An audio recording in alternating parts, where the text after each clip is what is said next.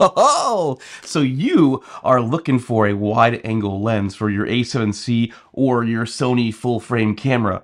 What are you gonna get? There are so many options. You've got the Tamron 17-28, you've got the Sigma 16-28. Are those wide enough? You also even have the Sony 14mm f1.8, but are all these lenses wide enough? What lens do you need to get? We're going over that here today.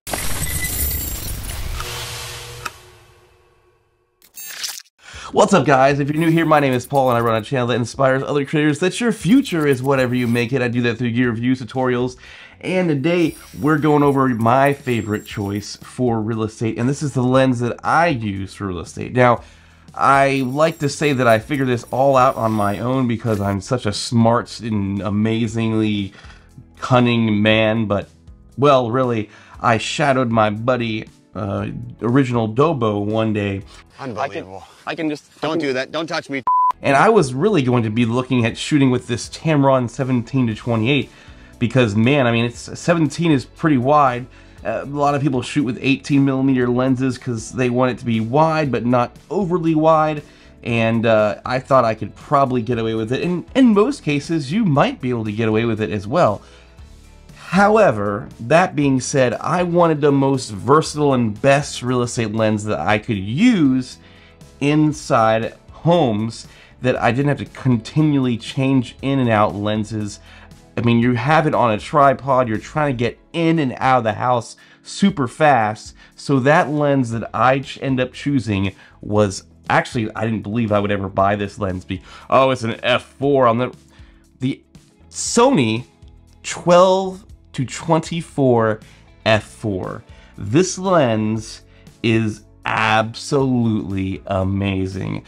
I never thought in the world I would ever buy an f4 lens because I like my dang background blur, but when it comes to real estate, you do not want to have any blurriness. You want everything to be in focus. You want everything to be clear and visible. Now, when you're shooting real estate video, that's a little bit different story when you're doing a lot of these like close-up, you know, knick-knack shots.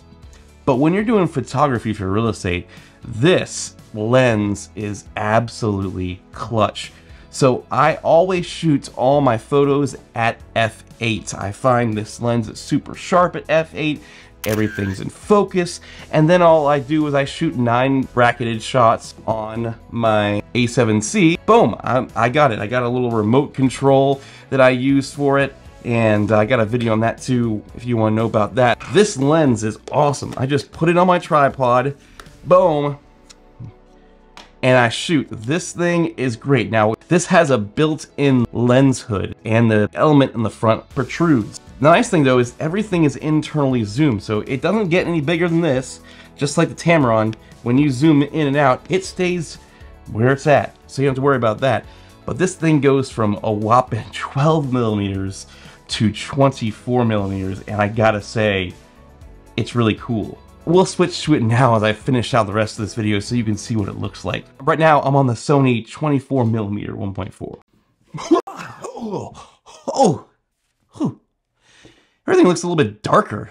Like, my background, it's the f4, I'm telling you. That's why I mean, it doesn't look terrible, but you don't have that nice blurry background. You could get away with this lens for a video too. I mean, if you really want like only one wide angle lens, and you know you're gonna be redoing real estate, you might want to consider this lens, even though it is an f4, because it looks so good. Now, let's show you what that 12mm looks like. Look how crazy wide this is. Like, you can now see my microphone in the shot, a little bit of my softbox in the shot, and I haven't moved at all, but I look like I'm super far away, and you can see my hands when I reach them out like this. That's just crazy. Like, this room looks huge at 12mm.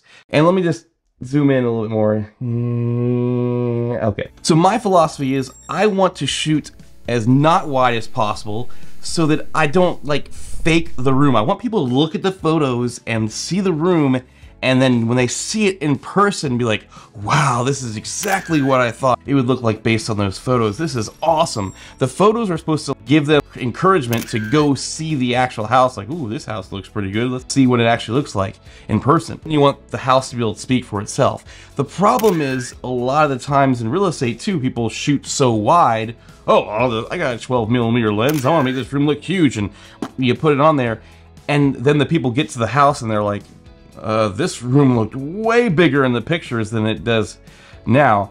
And that's the kind of thing I try to stay away from. So my theory is try to shoot at 18mm or higher, unless the space is just super tight, you can't get everything into the frame that you want, then back it down. You might be saying, hey Paul, why then would I waste money on a more expensive 12 to 24 lens if you're trying to tell me that you try to stay within 16 to 18mm range on the wide side? Well, it's because really there's times where this comes in so clutch. Like if you go into a really small bathroom, you can get like the toilet seat, and nobody wants to see a toilet seat, or you can get the sink, but it doesn't show you the whole space. So there's times where you just kind of have to pop it into 12mm just so that you can see the entire room.